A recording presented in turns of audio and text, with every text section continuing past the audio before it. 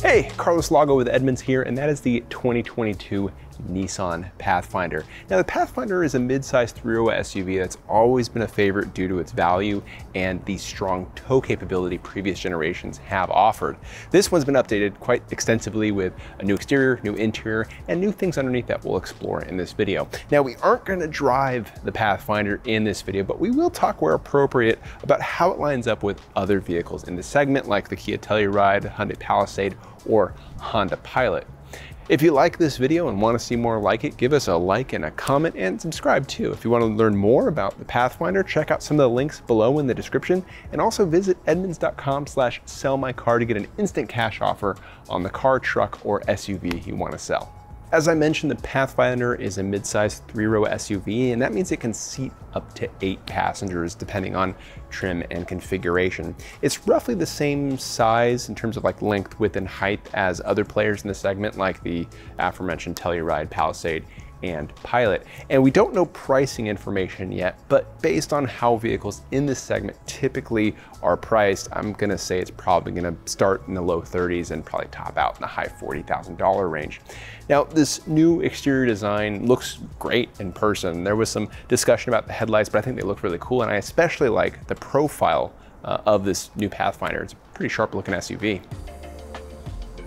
As for engines and transmissions, the engine is the same 3.5 liter V6 that was available in the Pathfinder last year. You get 284 horsepower, and that's about equivalent with what you can expect from other V6s in the segment, like the Kias and Hyundais and Toyotas. I mean Hondas, because Toyota actually has a hybrid offering, and Ford has a turbocharged 4-cylinder or turbocharged 6-cylinder in its Explorer. So while this is normal for what you get for the V6s, you can see other more diverse engine options from other manufacturers. So it might not be too surprising if you see something like that in this Pathfinder in the future. The transmission is new. It's a 9-speed automatic, and that replaces the continuously variable automatic transmission from the last gen. What that means is when you're going to be driving on the road, the gear changes are going to feel more natural, none of that sort of syrupy sliding around feeling that CVTs typically have, and that should make a lot of people happy when they're driving their new Pathfinder. Fuel economy information is just not available yet, so check back at a later date for that information. Like the previous generation, the max tow capacity is 6,000 pounds. That's a really strong number. So long as you get the towing package equipped, that's how you get that figure. And that gets you trailer sway control and all that goodness, but no trailer brake controller. But back to the number itself, 6,000 pounds is 1,000 pounds more than what you would get in like the Telluride or the Pilot. It's also more than what you'd get in the best versions of the Ford Explorer too, so really good on the Pathfinder. If you need to tow more than that though, you should probably look at a Jeep Grand Cherokee or a Dodge Durango, because those have slightly higher figures, but that's a really good number on paper from the Pathfinder.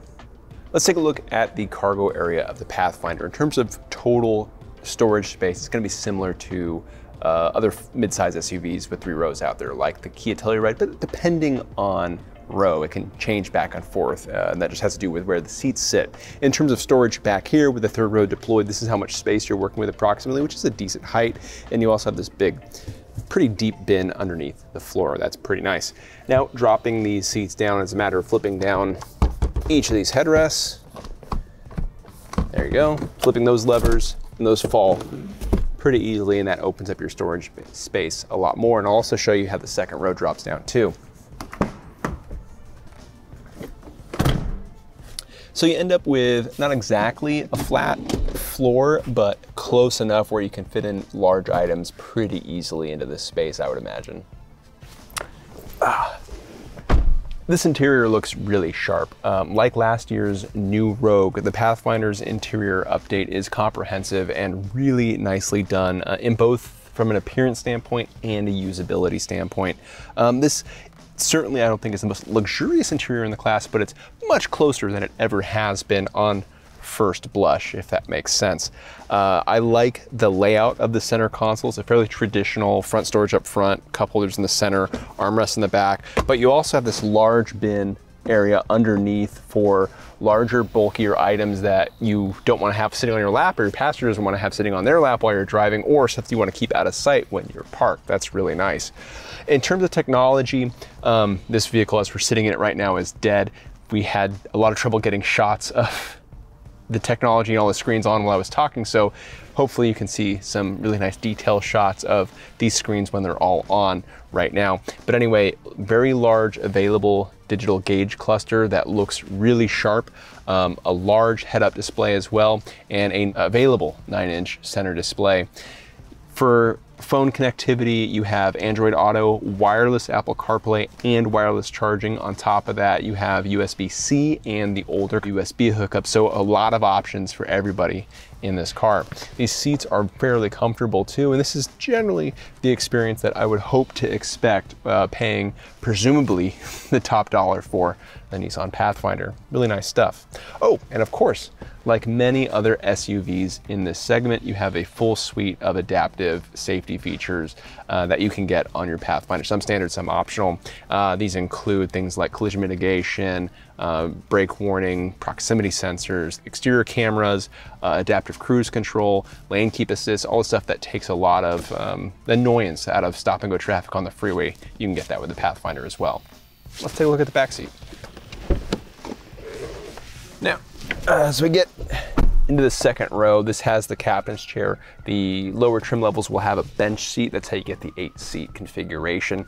In terms of space, this interior also feels really spacious for my initial impression. I'm about 5'10", so take with that what you will. I like the fact that these seats can slide fore and aft to give you more legroom or to make the third row occupant's life harder, I guess. And you can also recline the seat quite a bit too. That gets pretty cozy back here. I like that. I also like that these second row seats have privacy shades. You'll see that on other mid-size three-row SUVs that are similarly priced. And the center console storage area is fairly nice too, with cup holders and a generously sized, though uncovered storage area. 3-zone climate control in this trim, and also pretty generous power connectivity ports as well. That's the second row. Now I'm gonna jump into the third row and show you how you do that with the second row seat, and hopefully do it as gracefully as possible. Score me in the comments below. First, you gotta open the door. Right, hit this button. That leaps out of the way. Jump in the back where it's scary and dark. Pull this back in place. And again, it's dark back here, but size is adequate based off where this seat landed. My knees are just touching it. Third rows are always for kids more so than anything else, and I think a smaller child would be totally fine back here, especially considering you have 2 cup holders on each side and USB power ports back here as well. Now getting out, I hit a button on the seat. It jumps out of the way. And super graceful. So we don't know pricing, we don't know fuel economy, and we haven't done a full evaluation on this Pathfinder yet, so it's tough to say just where it's gonna land among mid-size 3-row SUVs. I certainly look forward to that opportunity because given the exterior styling, the look and feel of the interior, and the space and technology, it seems like this has a strong chance of being among the best. Thanks for watching this video. If you enjoyed it, give us a like and a comment, and also hit that subscribe button. Check the links in the description for more information about this SUV and others, and go to Edmunds.com too. We'll find you a car, we'll find you a truck, we'll find you an SUV, we'll find you anything you want so long as it's a vehicle.